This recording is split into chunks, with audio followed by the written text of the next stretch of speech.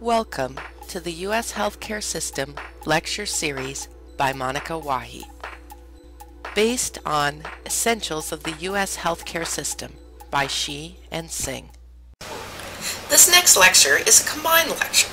It combines Chapter 5, which is over technology and its effects, with Chapter 11, which covers healthcare needs for special populations. The reason why I combine these lectures is most of the time we talk about technology as being very expensive, maybe a waste of money, and possibly misapplied. However, I have a vision. I believe we can use that technology wisely to help people in special populations. That's why I combine this lecture today, and I hope you enjoy it. Chapter 5, Technology and its Effects, along with Chapter 11, Populations with Special Health Needs. Learning Objectives. At the end of this lecture, the student should be able to explain at least 2 ways in which technology can be used to improve access to care for a special population. Students should also be able to describe at least 3 considerations that should be taken into account when trying to minimize the cost and maximize the benefit of medical technology. Finally, the student should be able to describe at least one special population, what special needs it has, and what the healthcare system must consider in meeting those needs. We will start by covering Chapter 5, the impact of medical technology.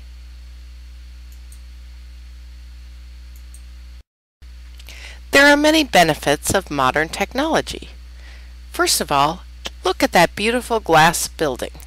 A lot of big glassy buildings have been built fairly recently, within the last 10 years. I even worked at one when I worked at an Alzheimer's Institute. It was wonderful to be part of a team of people building a beautiful big glassy building. So that's one of the benefits of modern technology. Also, you have improved diagnosis and treatments. For example, cancer. Cancer used to always be a death sentence, but now we improve diagnosis. We are able to diagnose many cancers a lot earlier and therefore treat them and make them go away. Isn't that wonderful? We've also improved sanitation, nutrition, and living conditions. We've found better ways to keep ourselves and our environment clean. We found better things to eat, and we found better ways to live. Life expectancy in the United States almost doubled from 1900 to 1965, and that was a collusion between public health and medicine. Research and development has led to these advances. Modern technology in the United States looks like the seesaw. On one side, the right side, you have technology growth. You have electronic medical records.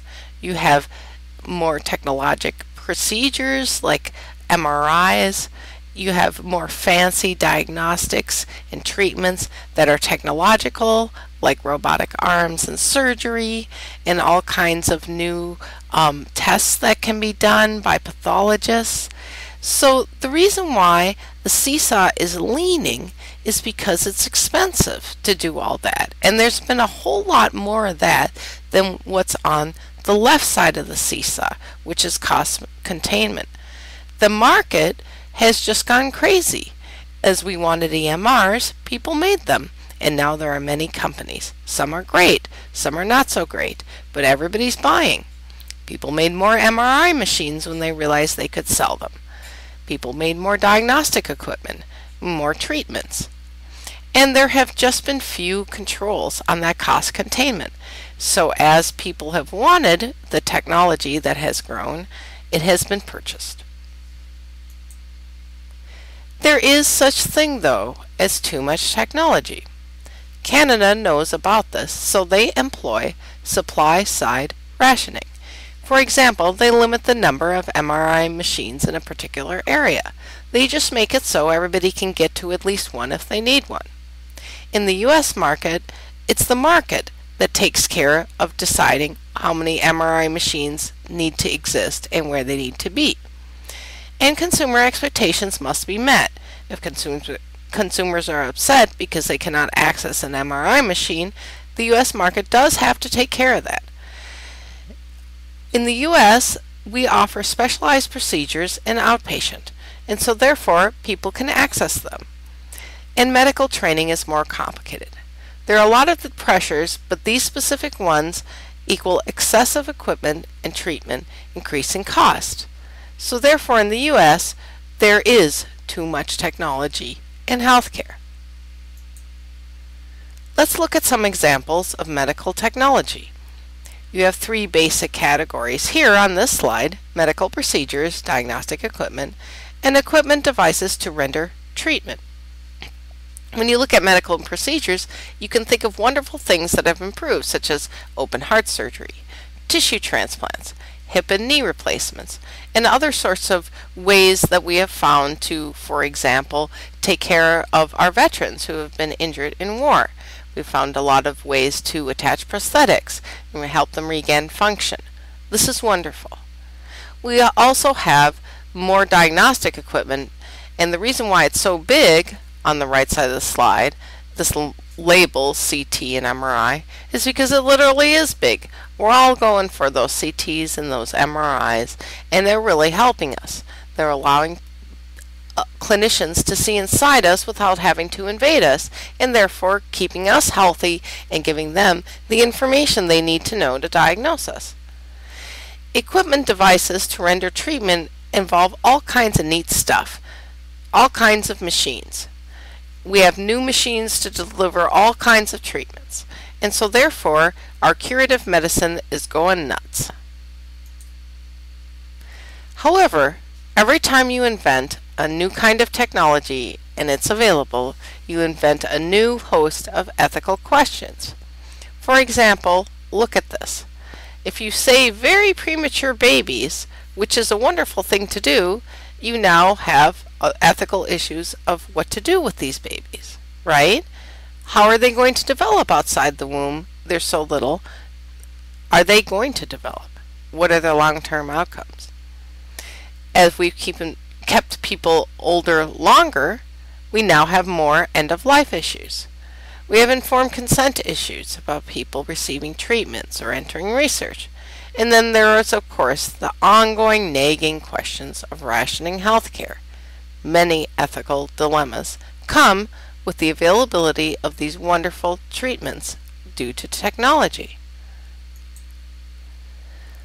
Medical technology and information technology. There are many examples of medical technology, and these two next slides will cover a few. These are facilities and organizational systems. So in other words, large groups have to do this. Those large groups are often, you guessed it, our old friends, the MCOs and the IDSs.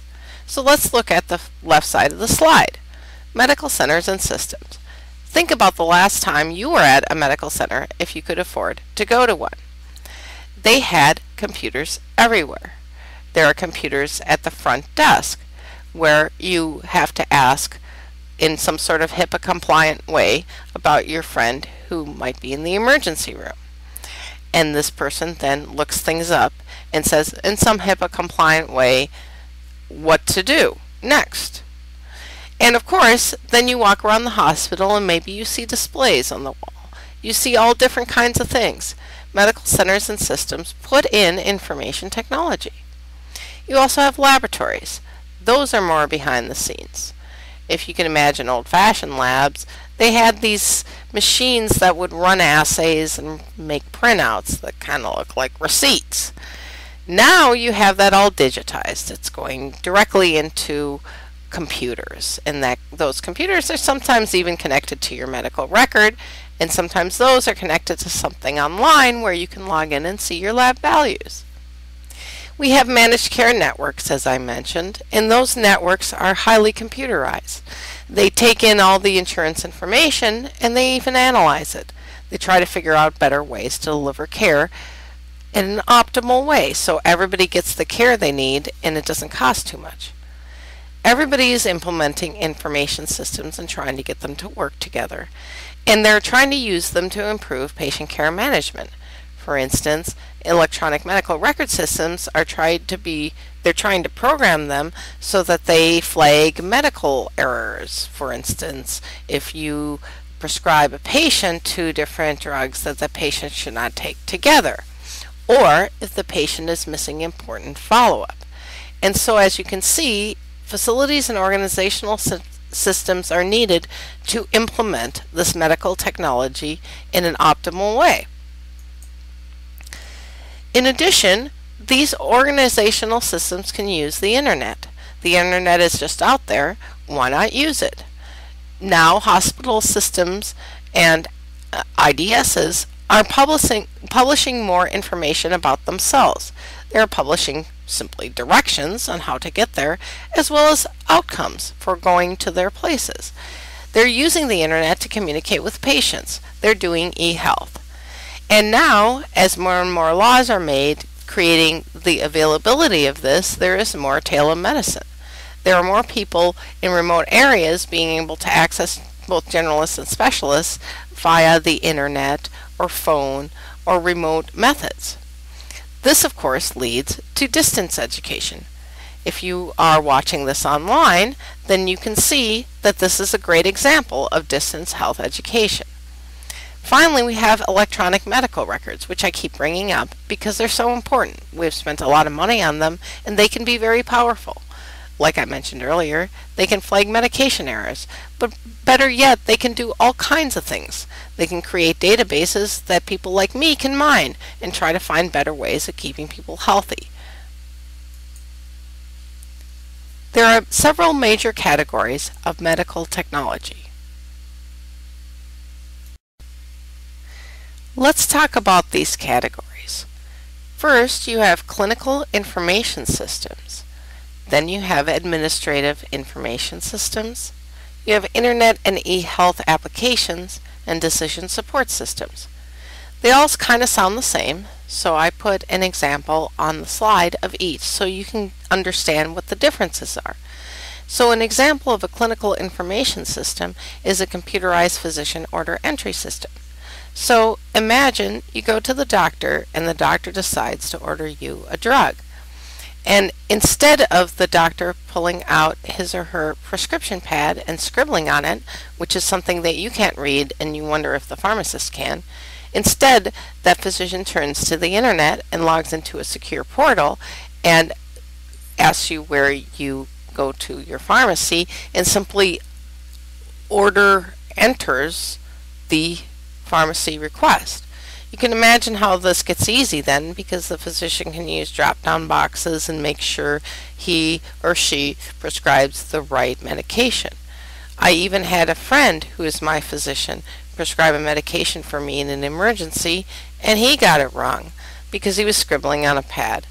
It's hard to remember all these different drugs, and computerized physician order entry systems can be programmed so that they are clear communication and they also prevent mistakes. Administrative information systems, one example of that would be the payroll system, another a billing system, staff scheduling systems, and budget and cost control systems. When we think about healthcare and databases and data, we often think about electronic medical records or things like prescriptions. We often forget that there could be a lot to be learned about staff scheduling, from billing records, from looking at payroll records. Those things can be used for the thing in the purple section, which is decision support systems, where you can make forecasts, alerts, predictions, and suggestions based on mining a lot of that data. In the green portion, you'll see internet and e-health applications, and those have to do with virtual visits and patient portals. Like I mentioned earlier, if you can go and log in online and get your laboratory results, that solves the problem of your outpatient clinic trying to get you that information, which you used to have to make another appointment with a doctor to find out. Now you can just log in and look at it online. It's almost like a virtual visit. All of these are implementations of medical or health informatics. Now let's see how these could be implemented in different settings. Retail health clinics include minute clinics, or places where you can go to normally a place that's known as a pharmacy and actually see healthcare providers for routine care. You can pay out of pocket, and sometimes they even take insurance. One of the big challenges in retail health clinics is the fact that they don't have your medical records like your regular primary care doctor or hospital does. So one thing that could be used is we could have retail health clinics be able to electronically access your records if they need them. Now let's think of a way that we could implement technology in pharmacy to make that better. Well, we already talked about computerized physician order entry, but perhaps pharmacy could go further. I downloaded a pharmacy app from a local pharmacy. It is an independent one. It is not CVS or part of any big chain. This independent pharmacy had an app that they had, a simple app, so that now when I go to them, I can reorder my prescriptions. That is a simple way for that small neighborhood pharmacy to keep me as a customer. We have military treatment facilities. The military is a very mobile unit of our government. The people in it are moving around all the time. They live in different places and sometimes overseas. How can we make sure that they constantly get the quality care that they need and moreover they deserve? How can we make sure they are always taken care of? Well, there are a lot of ways that technology can be used to monitor the health of our soldiers, for example. I've been to seminars where they talk about developing things where there are sensors on people. Sensors that maybe pick up whether their head has been jarred to the point that they might have a head injury, so as people could run out and take care of them. Sensors on their clothing where might be able to figure out if they're becoming too cold or too hot or dehydrated. There are wonderful things being developed by the military that will help the military and may even help civilians, and they are in the realm of medical technology. Home health can get less complicated with medical technology. Remember the app I just told you about? That pharmacy caters to home health providers. Home health providers often need unusual formulations of pharmaceuticals. And so therefore that app could very much help those home health providers who sometimes need in an emergency to ask for something unusual to be prepared. In addition, like with the rural health clinics, home health can better interface with electronic medical records. Just think of how simple it is now to bring a laptop into somebody else's home, connect to the internet securely, and log into a medical record. People in home health could help primary care doctors and specialists stay up to date about their patients that they're caring for. In the emergency room, things are very hectic. People come in, and the people who work in the emergency room have often never seen them before. These people normally are seen by their primary care docs or once in a while specialists, but hopefully they're rarely seen in the emergency room. The emergency room really needs good technology to be able to access healthcare records quickly. Also, it needs quick access to quickly done tests. In the emergency room, if you get in a car accident, they will quickly do a bunch of imaging. Well, what good is that imaging if it can't get to the doctors who need to see the image and interpret it? The emergency room really does benefit from the right applications of medical technology. Finally, you have prisons. Prison healthcare is a big challenge. It's hard to get healthcare to prisoners. It's very hard to put these people in handcuffs and get them all surrounded and transported to a hospital where they can get the care that they need. Sometimes that care doesn't need to happen in a hospital or a clinic. It can happen remotely, especially mental health care. Remember what I said about our prison population. A high proportion of it has serious mental health problems, and they really need some treatment. They're suffering, even in prison. They're suffering more than they need to. So think about ways that telehealth can help them.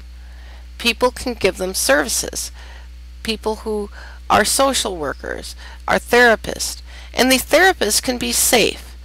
if the prisoner gets angry, the therapist is not there in person, and therefore they can't get hurt. There are many great applications of telehealth in prisons. There are a lot of strategies in medical informatics.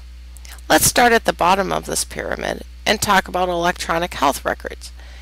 These are the collection and storage of health information, and it can allow immediate access for authorized users. So for instance, the example I gave about people getting scans, well, we know that the technicians who do ultrasounds and MRIs and CTs are not the same people who actually read them, and sometimes those are not even the same people who actually end up taking the information to the patient about what to do.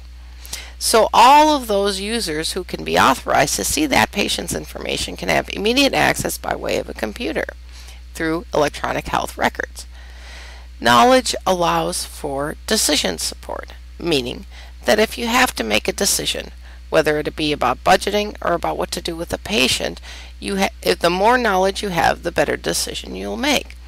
So the better quality your decision will be, whether it's giving quality care or making a quality budget, and of course the cost will always be lower. And this, of course, will increase the efficiency in healthcare delivery. This is the vision behind electronic health records. This is why they should decrease costs and increase quality healthcare delivery. In a 2002 survey, half of all Americans looked for health information online. So the internet is playing a big role in health, and as well as e-health applications on the internet. And in an AMA survey, 86% of U.S. physicians said that they use the internet to obtain medical and prescription drug information.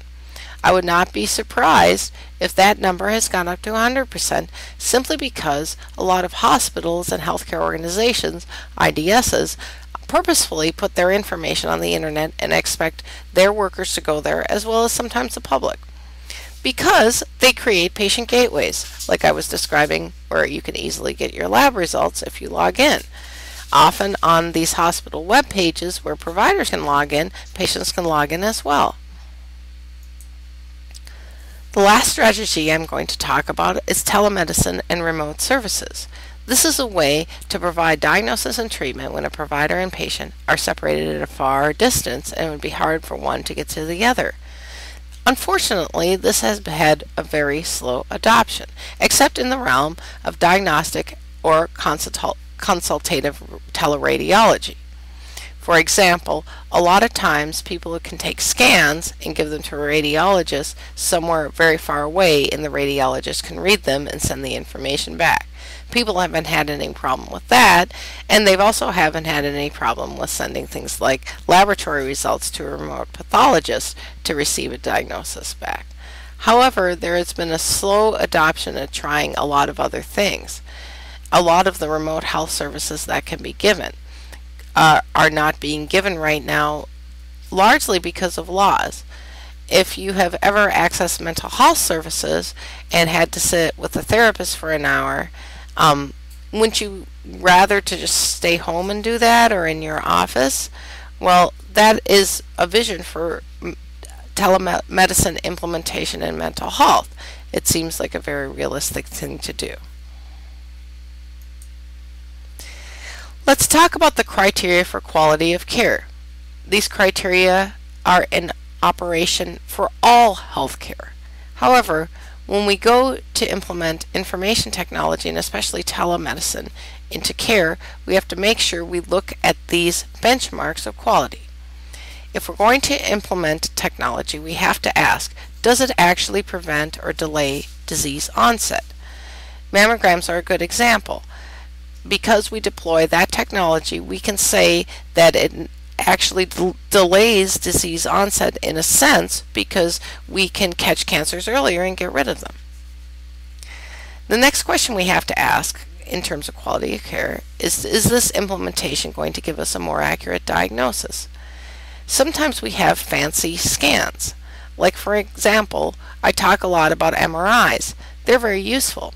However, they found also a way to modify MRI machines so that they can not only monitor what they monitor now, but they can look at blood flow in the brain. They produce beautiful images of blood flow in the brain, and it becomes very interesting for research. However, so far, this area of technology, which is called functional MRI or fMRI, hasn't really been shown to diagnose much of anything.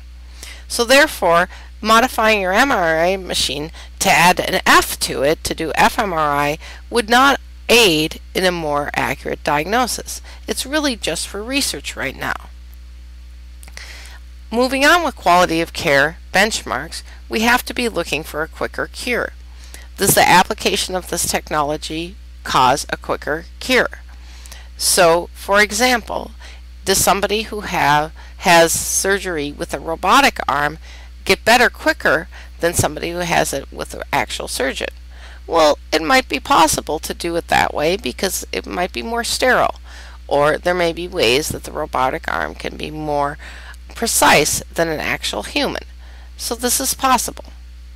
We need to ask ourselves, does it meet the benchmark of more complete care?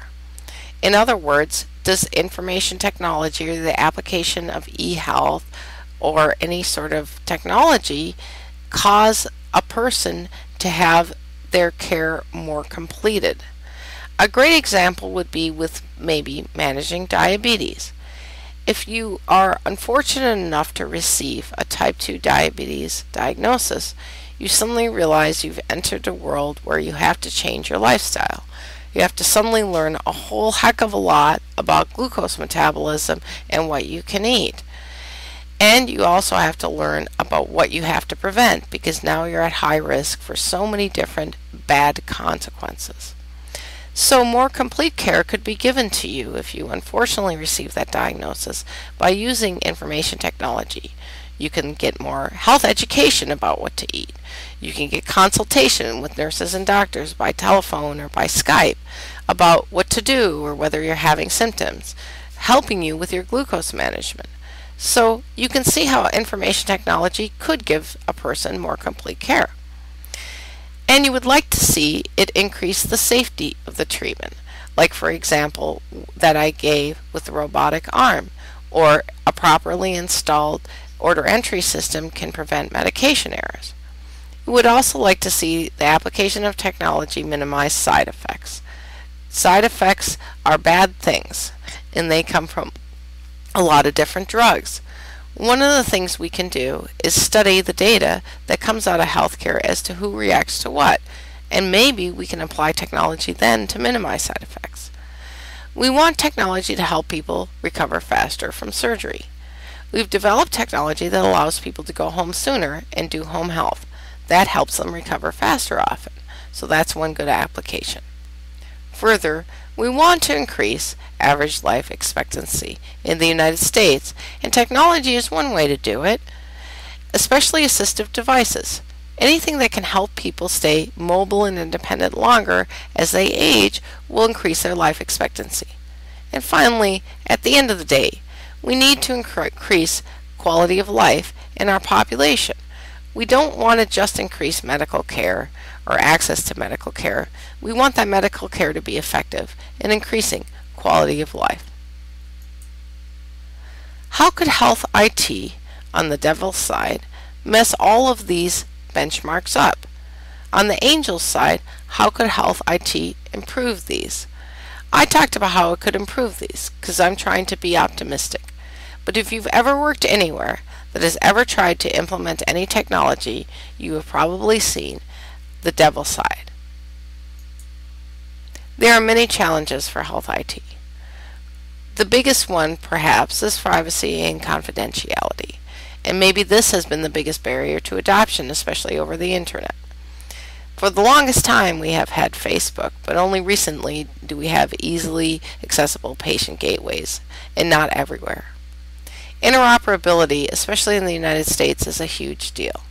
What that means is electronic medical records here are not accepted as in the electronic form over there, because everybody gets to buy their own version. Whereas in the VA system, they have the Vista system that they built, which everyone complains about, but it works pretty well, And of course, it's interoperable, and so they can all work together.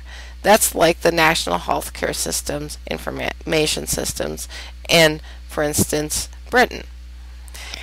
There are regulations and laws that have to be changed to accommodate health IT.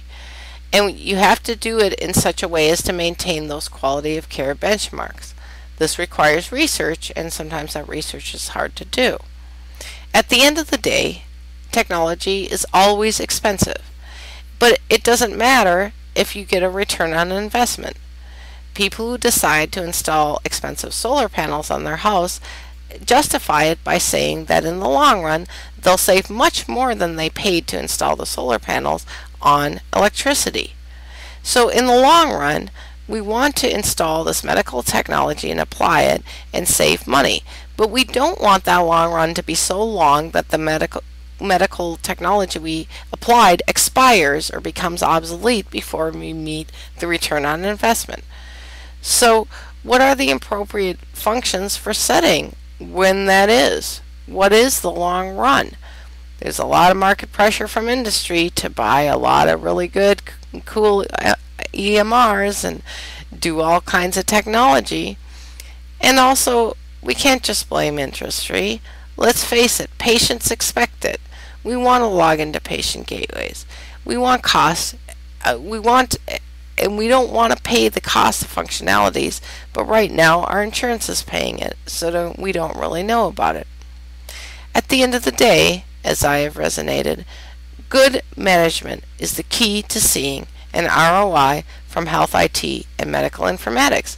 You can do little tests with demo versions of your EMR or small implementations to see how much should you really spend, because how much can you really save. And then your long run doesn't have to be so long. Let's just think about what I said. Who has expertise in management and who has expertise in informatics? Nurses.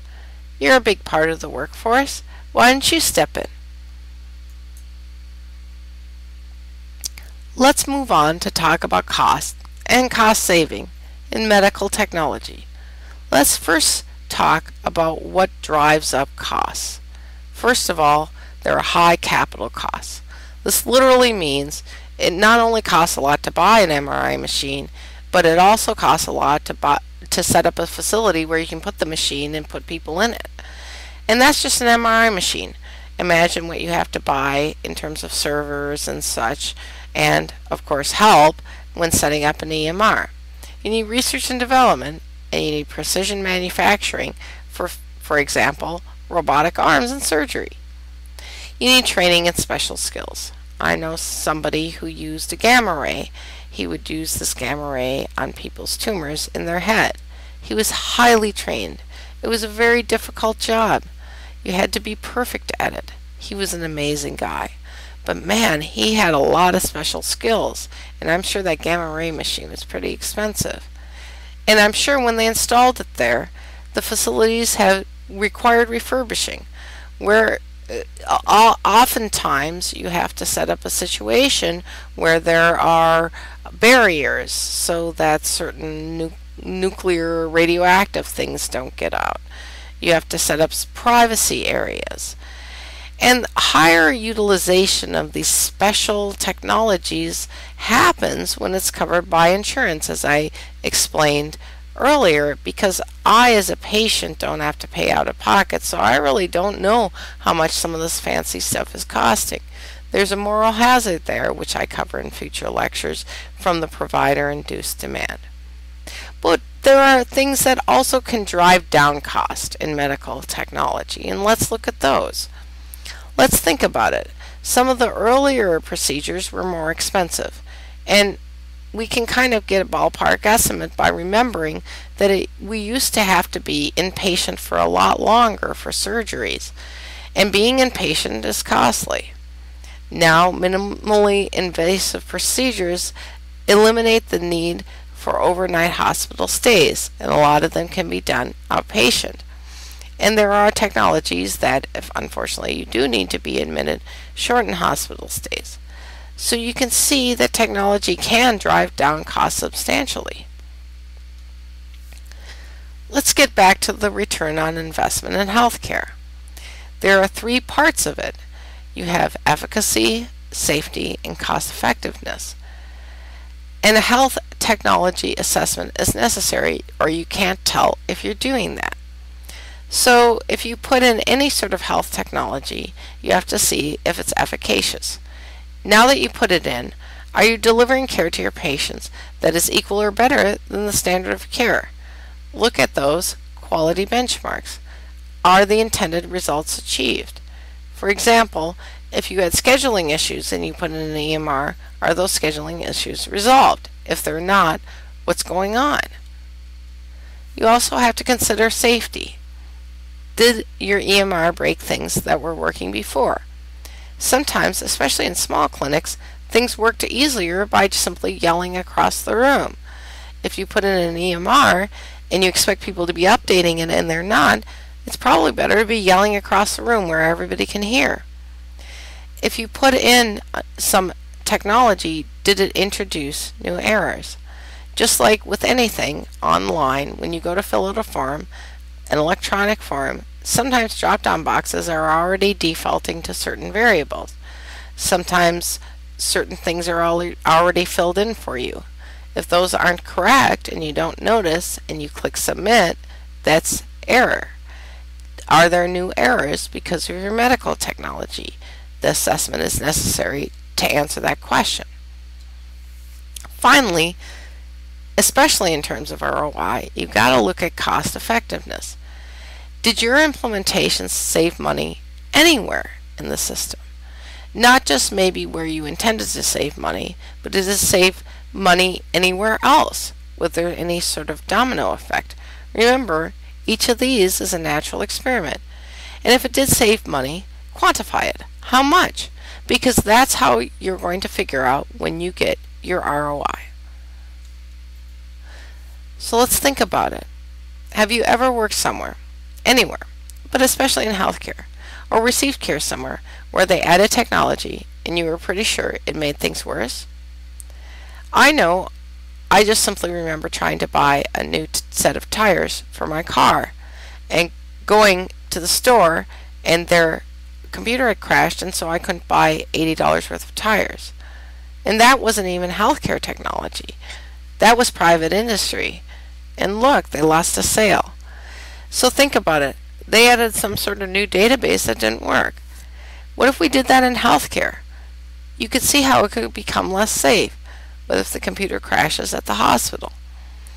What if something new is more expensive and therefore fewer people can have it? What if it's more error prone? If managers actually did a health technology assessment of how all the above went in some sort of implementations that you've known about, what do you think they would find? Do you know why managers tend to avoid doing these health technology assessments? It's because the answer is there's a lot of surprises and some of them are negative. I'm very good at implementing technology. I work very hard to try and make it perfect. And you know what? I make mistakes. There are unintended consequences. But I find out because I do a health technology assessment. Imagine I was a person who simply didn't know what I was doing. I would look a lot like the leaders in healthcare right now who are implementing technology. They don't even know what ROI stands for sometimes. And so therefore, they don't even know how to do a health technology assessment. And even if they did, they know it would bring about way more bad news than mine always does because I actually know what I'm doing. So guess what? They don't get done. In the end, good management is the key to seeing an ROI from health IT or medical informatics. And as an added side note, nursing has been known to excel in management in health IT and informatics. And as I mentioned before, nurses might be called to step in where physicians can't handle everything right now with the expanded access to care under the Affordable Care Act. So maybe there is a role for nursing here. There are many ways that health IT can improve the U.S. healthcare system. It can improve operations. It can make things easier. It can make it easier for patients to get the information they need and move through the healthcare system. It can improve safety, and I've given several examples of how it can do that. It can also contain cost. In fact, just simply calculating an ROI and trying to get it when you implement new information technology in medical care would help to contain cost. And it would also help to optimize care and value. We can apply technology to make care better. We can do it to make care more standard. If you've ever seen studies of differences across the United States or between different races of people in the same area of the United States who have the same diagnosis, you would be kind of horrified, because you'll see that there are classes of people who don't get standard care. They get really bad care, and it's like hard to make it equal. Remember Healthy People 2020? Remember health equities? Well, one way is to use technology to try and standardize that care, and as well improve access to care, which is one thing that's really important, especially for special populations. With all this positive energy behind it, why has health IT not lived up to its promise so far? Well, there's many reasons. There's a lot of challenges in health IT that you don't see in, for example, banking or other places. There's a cost in making and implementing laws and regulations. The FDA has to take a look at things. States have to make state-level laws. And all that costs money and takes time away from making other laws or taking care of other problems in the population. Also, competitions from providers drives up cost. We do have a lot of market justice going on out there, and we as patients really like it when our clinicians have good medical technology. So of course, we want those providers, but then we have to find a way to pay for it. And medical training and research create demand. The more fancier our technology gets, the more we have to train people to use it, and the more we have to research more technology, and then there's more demand. American customers demand and insurance supplies. That's how it works here. So far, the market justice and social justice combination of pressures make it so that if American customers are covered by insurance, they usually can get whatever fancy technology is available. ROI is not demonstrated for a variety of reasons, and these were just a few on this slide. In the conclusion of this first part of the lecture, technology can have good or bad effects on the U.S. healthcare system, and it's really depending on how it's implemented. So if you are careful about your implementation, you get the good effects, and if you don't know what you're doing, you usually get the bad effects. And what's worse is if you don't know what you're doing, you don't study the after effects, so you don't know that you got the bad effects. Not only is it important to plan for an ROI when implementing new health technology, but also to do the health technology assessment after implementing it. Remember, you can fix things after the fact, and you certainly have an obligation to. Good management is the key to seeing an ROI from health IT and medical informatics. Conversely, bad management is the key to wasting money and putting patients in danger. Now we will move on to the second part of this lecture, which is Chapter 11, Populations with Special Health Needs. Let's see if we can apply good health information technology and medical technology to these people.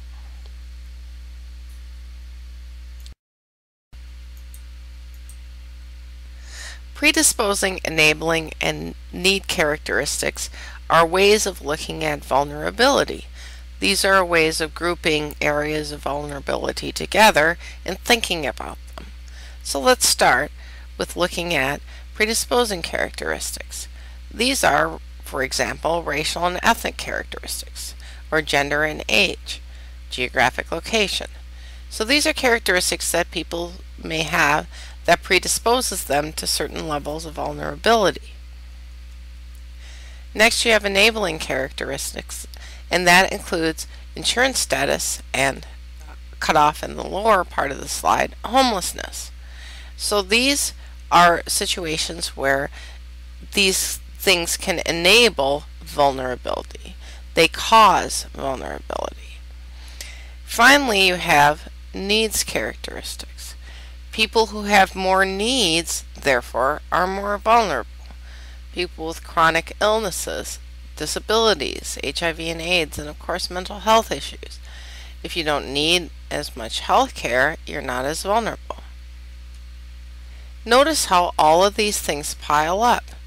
For example, a homeless person is more likely to be very young in age in terms of a predisposing characteristic, and they're also more likely to have mental health issues, a big need characteristic.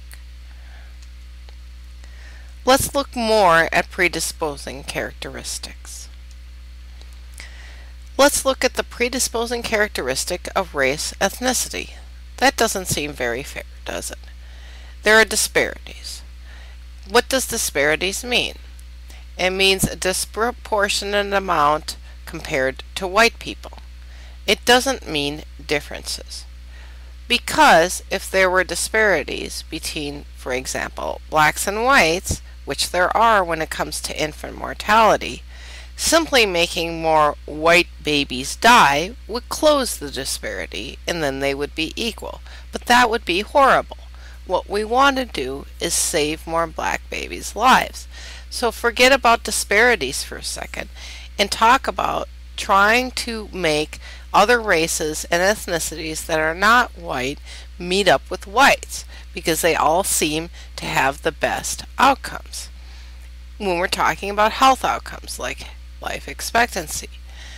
And then we also have to look at enabling characteristics. So if you look at certain races and ethnicities, they'll have maybe less access to health care or lower level of literacy, especially in the English language.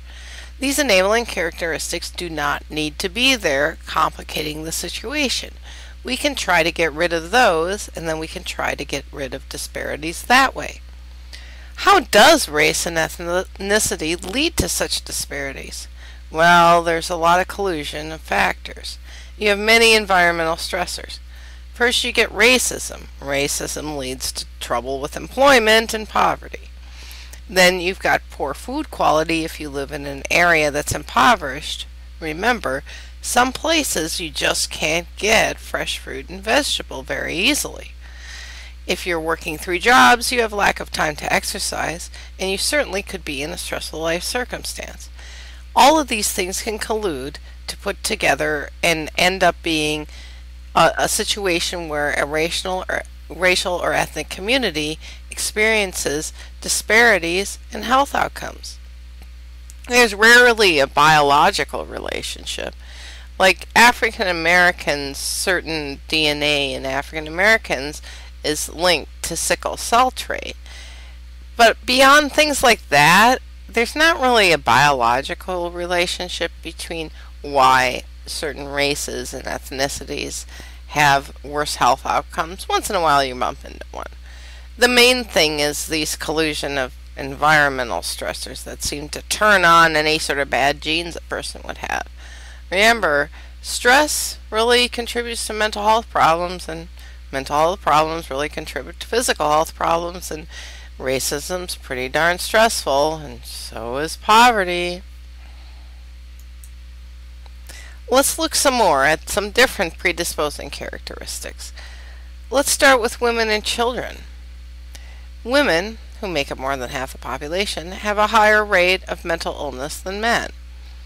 This could be attributed to stress from sexism, lower pay, and other environmental sources, and there are now new emerging morbidities or sicknesses for children. Children at younger ages are getting drug and alcohol addicted, and of course we have this horrible monster of obesity and type 2 diabetes attacking our children. And with all the school shootings recently, we see that children are having mental health problems, and we still have the age-old problem of dealing with learning disabilities. So women and children have high rates of predisposing characteristics in those senses. Now let's look at the right side of the slide.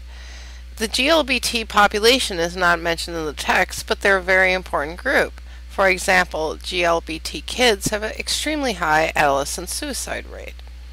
Only recently has the GLBT population achieved a measure of civil rights, but still, for example, it is illegal in many places in the United States for same-sex marriage. And, of course, there is still much medical discrimination against transgendered individuals. These people often can't even access bathrooms, much less healthcare services. There are unique health needs for these people.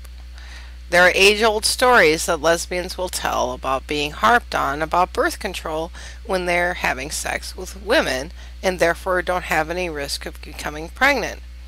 What about gay men and HIV? Don't they have unique health needs? Aren't there unique things that need to be done to help protect this population? These are other predisposing characteristics. Talking more about vulnerability, let's talk about rural health. Rural residents earn, on average, around $7,000 less than urban residents. Okay, so they're poorer. And 24% of rural children actually live in poverty. So if you're in a rural area, 1 in 4 children are likely to be impoverished. That seems like a very high rate. 20% of the U.S. population lives in the rural areas, which is not very big, but only 10% of our physicians are based there. Remember the geographic maldistribution? Although the rural areas are gorgeous, as you can see by this picture, they unfortunately suffer from increased burden of heart disease, stroke, diabetes, mental health disorders, tobacco use, substance abuse. Remember what I said about poverty. If there's a high level of poverty and stress, you can see an increase in these kind of medical problems. How could medical technology reduce disparities in these groups? Remember how I talked about racial and ethnic groups? How could we use technology to improve, for example, literacy or health literacy, or maybe bring them out of poverty? We see now a lot of accredited online universities. That can help. Women and children. Can we give them access to mental health services using telehealth? Is there a way we can deploy the internet or health apps to help with the child obesity problem? GLBT groups can use the internet to connect with each other. Maybe we can prevent adolescent suicide. Look up the It Gets Better project. That's a great example of how the internet has been used to try and reach out to GLBT youth. And there are ways that the internet can be used and other medical technology can be used to address the unique healthcare needs of the GLBT population. And again, thinking about that 20% of the U.S. that lives in the rural health area, how can we use teletechnology and medical technology? How can we apply it in such a way to reduce their horrible burden of such disease and to reduce costs and increase access? One of the golden ways that technology has been deployed in the rural areas is to help with mental health access. First of all, even if there was a mental health clinic in the rural area, because not many people live there, if a person goes there, another person can see them, and pretty much everybody knows everybody, and they don't really want each other in their business. If they can access mental health services from home, it's more amenable to them. Nobody has to know, and therefore more people are likely to access it. Let's now move on to enabling characteristics. Enabling characteristics from the text include being uninsured and also being homeless. Of course, as I reiterate, in the U.S. healthcare system, if you do not have insurance, you really don't have access to care. So the uninsured always tend to be younger because we have Medicare to to insure those who are 65 and older in the U.S. The uninsured are more likely to be a racial or ethnic minority for the variety of reasons I just stated. The estimated amount of emergency room uncompensated care cost $31 billion in 2009. Those were people who did not have money for regular health care and probably did not have insurance, and therefore waited until they got so sick they had to go to the emergency room, and at the end of the day, nobody paid. These uninsured people have low access to care. Let's think about now the homeless. 1% of the U.S. is homeless each year. That seems like a lot of people. 40% of homeless men are veterans. That seems pretty unfair, doesn't it? 26% of homeless have severe mental illness, but really only 5 to 7% require institutionalization. So that whole other 20% could just be living in apartments or whatever and having a life if they just had care for their mental illness. There's high rates of mental health problems in the homeless, and of course acute and chronic medical problems. There's high rates of substance abuse and of both assault and victimization. And of course the homeless live outside. They suffer the effects of weather. And so you can see the power of that enabling characteristic of homelessness in making one vulnerable. Here are some more enabling characteristics. On the left side of the slide, we look at migrant status. If one is a migrant, continuity of care is difficult. Even if one might trust the care, how does one get care when one is moving from place to place? Like with the homeless people, the migrants have exposure to harsh environments. Of course the weather, but also sometimes pesticides and other things. There are immigration health issues and occupational issues. Possible language barriers. These people have a lot of trouble getting insurance, even if they just are migrants and maybe they are U.S. citizens. Maybe they were born on our soil. It becomes often difficult for them to get through the complicated U.S. healthcare system, not unlike everyone else. However, being undocumented leads to a fear of accessing health care, so even children born here of undocumented people may go without health care because that fear is very palpable. On the right side of the slide, let's talk about those who have involvement with the correctional system. When someone is in the correctional system, the care that they receive can be compromised. And after leaving the system, the occupational discrimination takes place. If you've ever had a felony on your record, whether it was your fault or not, and whether you served your time or not, it's very hard to make that record go away. It's very hard to go on and get a job with that record, regardless of why you got that felony. Maybe you were one of these homeless people I'm talking about who had trouble with mental health or substance abuse. A lot of the people running around in society who are very clean cut today have that in their past. And so if you can get over the occupational discrimination and get back into the workforce after having a felony or correctional involvement, that's wonderful. But most of the time, that's difficult.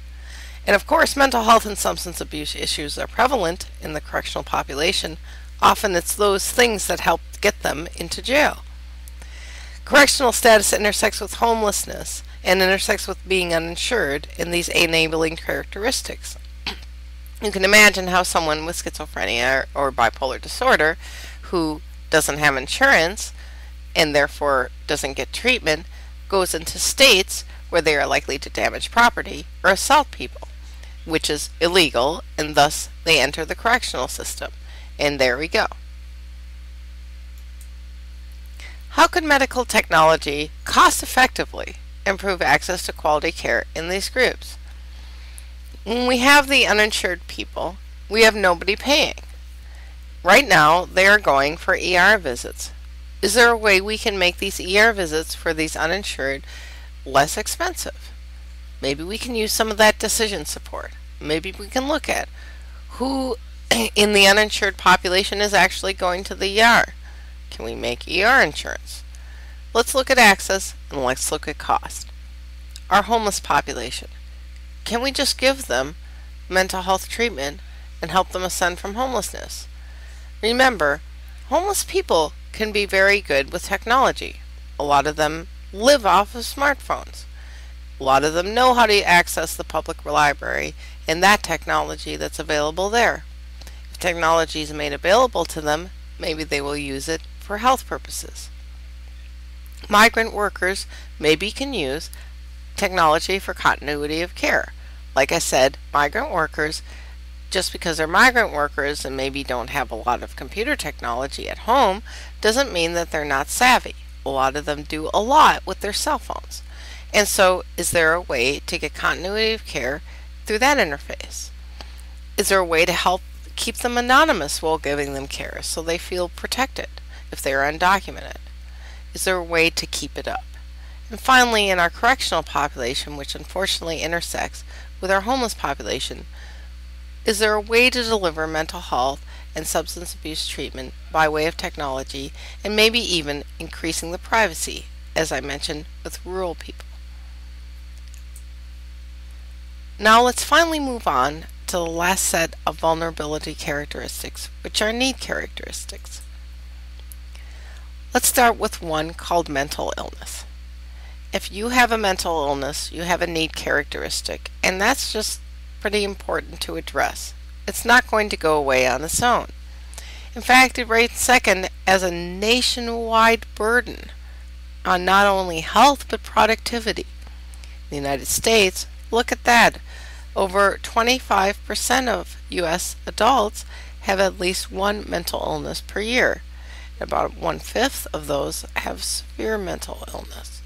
And only 41% of those with a mental illness get any treatment. For example, in 2006, 36 million people received $57 billion of mental health services. Now this is at an average of around $1,500 per person. And that is while 41% of those with a mental illness are the only ones getting treatment. And so around 60% are not. And still we're spending all this money. And of course, mental illness, it's hard enough to suffer with that. But that can lead to chronic illness and disability. Chronic illness and disability affects almost half of all Americans because they have at least one chronic condition. And chronic conditions can really lead to disability. Chronic disease deaths are largely attributed to preventable illnesses. If you think about anybody who has died of a disease, was it a sudden thing? Was it an accident? It would be really much better if a sudden disease comes or a sudden bad thing comes and takes a loved one away. We don't like to watch them become debilitated from a chronic disease, and so many of them could be prevented. Like anybody who smokes who's listening to this, quitting smoking will prevent fill in the blank. U.S. healthcare system, though, is oriented towards treating acute illness. So as you can see, even though cutting out smoking tobacco will prevent all the chronic conditions, basically you can just fill in the blank, the U.S. healthcare system doesn't really have much in the way of smoking cessation services. How could these be delivered? By using telehealth or medical technology. We already see some obvious applications.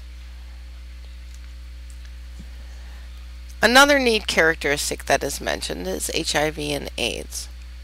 1 million adolescents and adults are living with HIV in the U.S., and that's a lot of work now.